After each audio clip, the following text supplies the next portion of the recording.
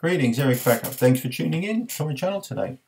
I got an email here from a person called Kingpin. Isn't it interesting how people come up with these names? So Kingpin, and Kingpin is saying, "Sir, you're not a medical doctor and therefore have no understanding of the human body and diseases. Channels like yours on YouTube will eventually be shut down as the world cannot abide by sheer quackery." Well, that's great. I don't mind that at all.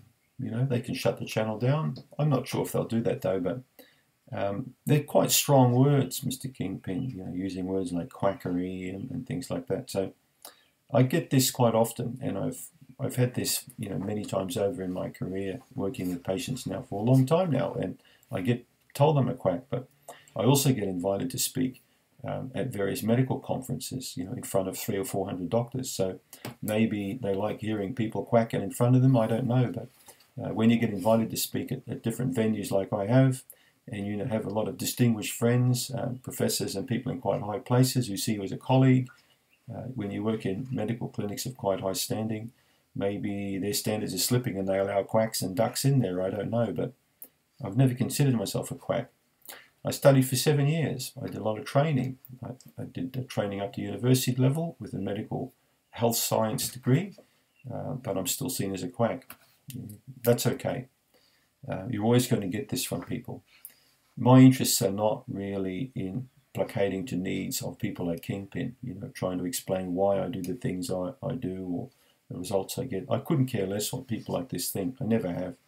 My interests are with sick people and helping people that have been sick for a long time, in particular chronic cases, people that have been tossed to the curb, people that have gone from one doctor to another. These are the cases I've worked with now for many years.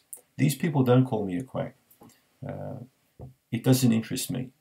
And like a duck, I try and let this stuff roll off my back, because if I had to respond to every little insult I get like this, I'd probably be in tears right now. So you tend to develop quite a tough skin when you're an integrated medical person like I am. And you often get this. Some of my esteemed colleagues are called snake oil peddlers for that same reason, because they're interested in natural medicine. But you would be surprised, Kingpin, how many medical doctors I've helped to convert into natural medicine doctors, surely through the results of working together in a clinic and these doctors seeing what kind of results we could achieve with the methods that I recommend. I've had many doctors now convert into natural medicine doctors. I'm very happy to say that. So maybe the quackery is extending. We're getting ducks running all over the place. Isn't that great?